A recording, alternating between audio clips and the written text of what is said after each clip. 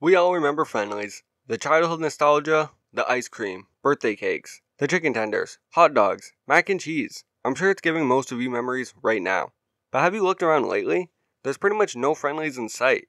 From boasting 850 locations to a dwindling 138, today we're looking back on how one of the most loved family-friendly restaurants went from being in almost every city on the East Coast to being just a faded memory. Well, you know how these videos work. We gotta go back to the start of it all the way back to 1935, at the height of the Great Depression, when two brothers, Curtis and Presley Blake, opened up a small little ice cream shop in Springfield, Massachusetts, calling it Friendly. They offered a unique double-dipped cone for only 5 cents, and it gave them an opportunity to do what they loved while trying to make some extra money during a hard time, and also giving people a sweet treat to maybe try and cheer them up. It ended up doing fairly well, and by 1940 they would open a second stand, this time adding more food to the menu besides ice cream.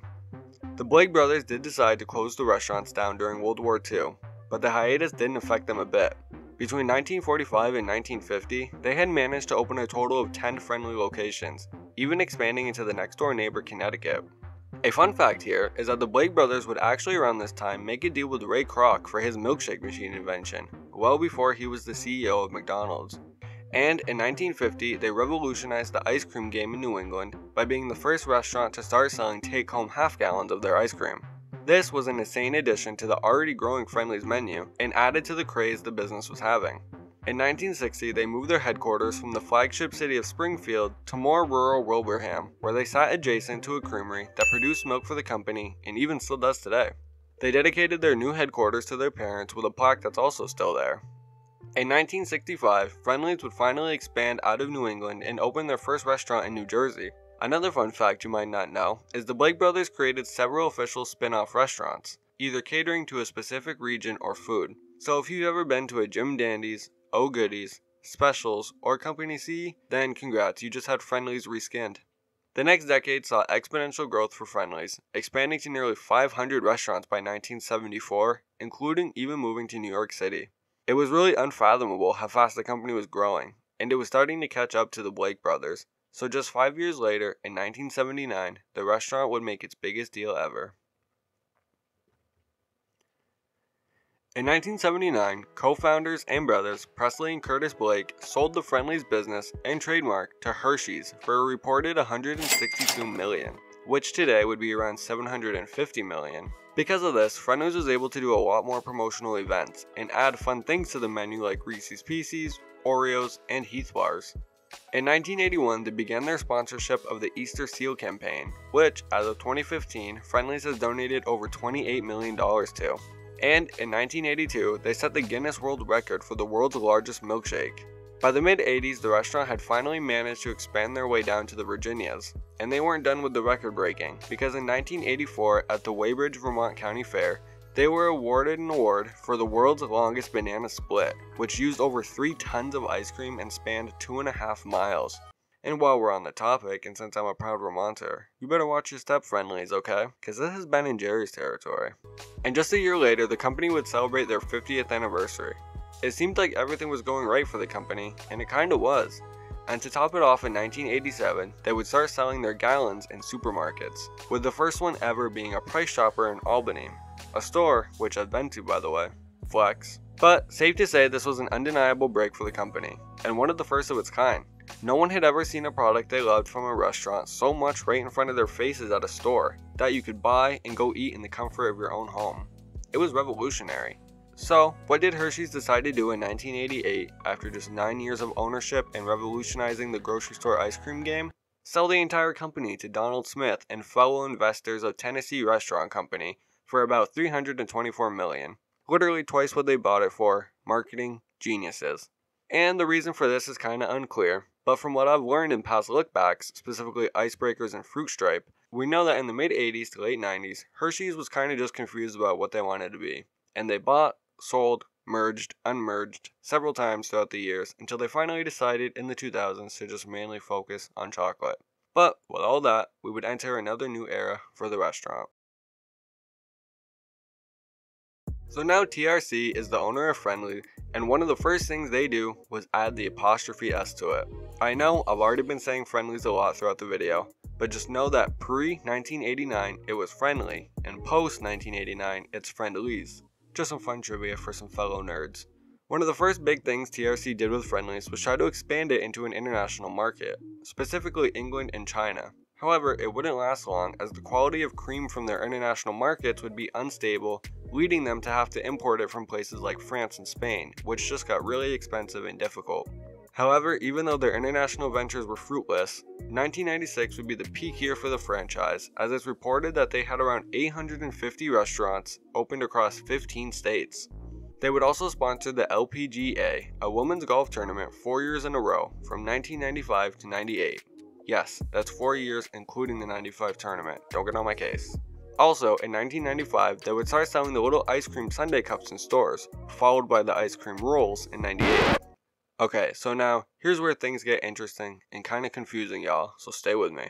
In 1997, TRC would make the decision for Friendlies to go public regarding its shares.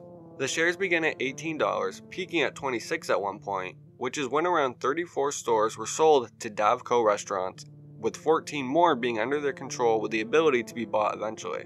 This was one of the first things that struck Presley the wrong way, as Davco was already undergoing scrutiny for how it was managing its own investors and clients, particularly Wendy's, as they were in the midst of trying to go private.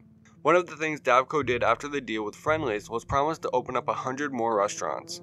Safe to say, investors and employees of the company were pretty darn happy with that. The only problem being that in 2 years, Davco didn't hold up any end of its agreement. On top of this, Presley was getting increasingly concerned with the current CEO of Friendly, who only held 10% of shares, but did own the majority shares into Perkins, another restaurant that Donald Smith was involved in, and Presley claimed he was unfairly using funds from Friendly's to boost the other restaurant in a way that would damage Friendly's investors, but personally benefit the CEO. On top of that, they also just kinda called him a piece of shit. This caused quite a rift between Blake and TRC, and it actually got to the point where Presley Blake would file a lawsuit against TRC in 2003. The battle would go on in court until August 2007, when finally Blake and Smith agreed to sell Friendlies to Sun Capital Partners for $337 million, almost 30% more than what the company would have been averaged. But it was enough for everyone to let bygones be bygones. Well, actually, in 2008, Harvard used this as a case study for a business course, and even had a 93-year-old Presley Blake as a guest speaker. But then, it was over. Well, through the legal battles that ensued, Friendlies was still able to do some cool things. In 2005, they would introduce the ice cream cakes to supermarkets, and for the first year, get this, the cakes were actually all made by hand. Until they realized how unstable that was and created a custom cake automation factory just a year later. In 2013, Friendlies was awarded yet another Guinness World Record for holding the world's largest ice cream party. Yeah, seriously. 2013 would also be the year they would introduce their novelty line of items, which are the things you see in like boxes. In 2015, they would introduce their specialty birthday cakes, most notably the Oreo one, but also a Reese's one and a Crayola one, which you can customize yourself. I didn't even know that existed. In 2016, Dean Foods would buy a portion of Friendlies from Sun Capital Partners, the retail side of it, which means all restaurants are still currently run by Sun Capital Partners. But Dean Foods did what Friendlies hadn't done before and wanted to grow nationally. And honestly, in retrospect, it's pretty wild at one point they tried to start businesses in the UK and China in the 90s, but it took until 2016 to reach California. And even more than that, it's wild to me that the Midwest and West Coast didn't even have Friendlies. I didn't even know that until I started doing this video. But sadly, Dean Foods filed for bankruptcy in 2019, and the retail portion of Friendlies was sold to the DFA, where it's still going today, pretty much under the same capacity. So, let's get to the part you've probably been waiting for. What happened to the actual restaurants already, man? You haven't even talked about why they closed down. You just said the old CEO was a dick and that the retail side of the business is banging now. But what about my chicken tendies, man? Well, I kinda already did, in a way.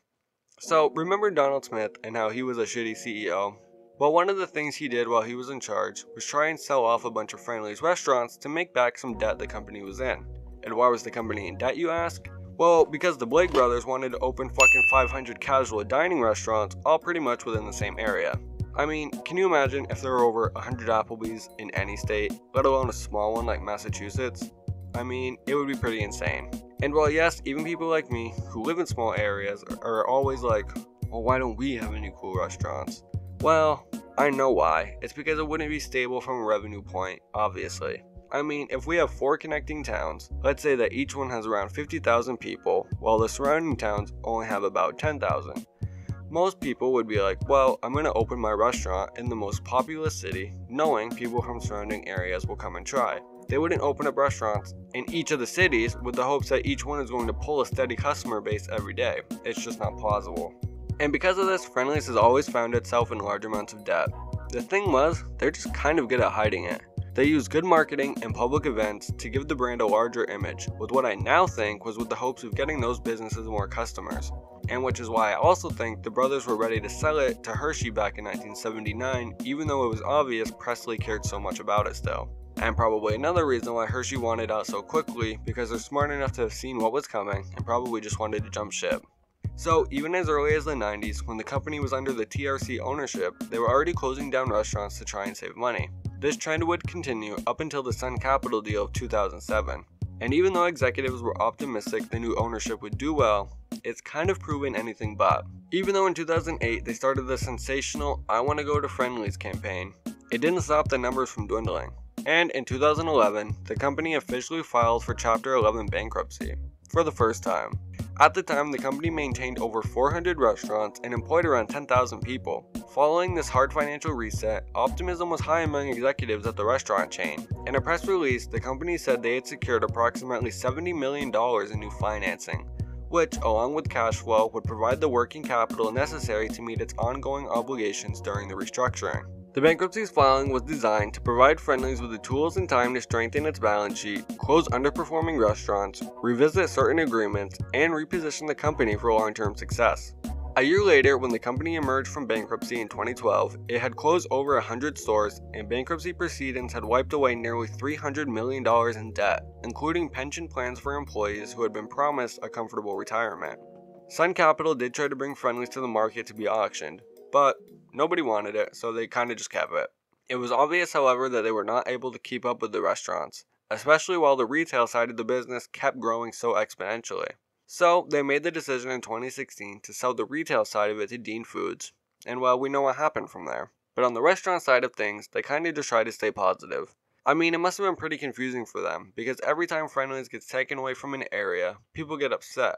But yet the ones that are staying open aren't getting more business. In fact, they're either plateauing or losing customers. So Sun Capital just kept all the restaurants open that they could, until finally in 2020 they filed for Chapter 11 bankruptcy yet again, this time citing the COVID pandemic as the main cause. So in 2021, they finally sold it to Amici Partners, an investing group made up of previous restaurant chefs. And they sold it for $2 million. Yeah, only $2 million. Literally, somebody like Lil Yachty could have bought Friendly's. And honestly, I'm kinda mad he didn't. But since ownership, Amici Partners have kept all locations open, and even started branching out in some southern states like Texas.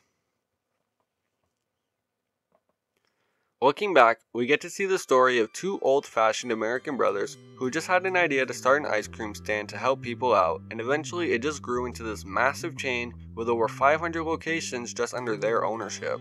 And while the problems at the corporate level didn't help at all, let's talk about some other reasons Friendly's probably hasn't been doing so well. I mean, to start, it's pretty cheap food. While yes, it might be a tad better than some you could cook at home, it was more on the same par as like Denny's, IHOP, or Applebee's. Which, nothing wrong with any of those places. I mean, I'm poor and I still regular many of them, but each of those restaurants offer a unique experience. Applebee's has a bar, Denny's are open late, IHOP is a flashback to the 50s, and Friendly's was, well, Friendly's. While we all remember the ice cream and cakes and the bright red booths, I mean, what else can we really remember about Friendly's? I mean, they were kind of basic when you think about it. They were open normal hours. They didn't have anything super funky on the menu. They didn't cater to any niche, except family, I guess. But it's always just felt so lackluster, like it was missing an aesthetic direction. And that's one problem, even still to this day with the new owners, is they don't try to modernize it in any way. And no, I'm not saying change the logo or anything, right? But you gotta cater to a specific niche, make your restaurants aesthetically similar, have more iconic menu items instead of like the friendly burger. Come on, guys. Also, the inside of them gave off that 90s 2000s sticky hot puffy boots, pulling up a high chair to the edge of the table, carpeted floor vibe. They just never did anything to keep up with the times. Another thing is restaurant chains in general are kind of going through hard times right now. I mean, while COVID was detrimental and a common blame, we gotta understand that most of these restaurants are catered to a middle class America, a class that is dying out pretty hard. I mean, with the pandemic, recession, inflation, housing crisis, gas crisis, drug crisis, you name it, the comfortable fantasy of a middle class lifestyle has almost fully vanished in today's America. And finally, maybe they just shouldn't have opened so many restaurants and spin-offs, and maybe they should have tried to expand to the West Coast before literally England and China. But that's just what I think. Let me know what your thoughts are down below. Whether you're happy or sad about Friendly's now, I know I'll always definitely reminisce on the one birthday party I had there when I was 8 years old. And now, the time I went there, to document it before it's possibly gone for good one day, with all my viewers. Kinda. And if you're interested in more Friendly's lore, check out this presentation from Friendly's historian Rose Slate, who has worked for the company for years and years and actually has a really unbiased view on their history and gives a lot of deep cuts about the lore. And for everyone else who's still here, thank you so much for watching. You guys are the bomb.com, and I really mean that. Please subscribe and give this video a like. And hey, maybe even check out another video or go through the look back playlist. I got lots more fun videos and you'd really help me with my channel engagement. Nah, I'm just kidding. Peace.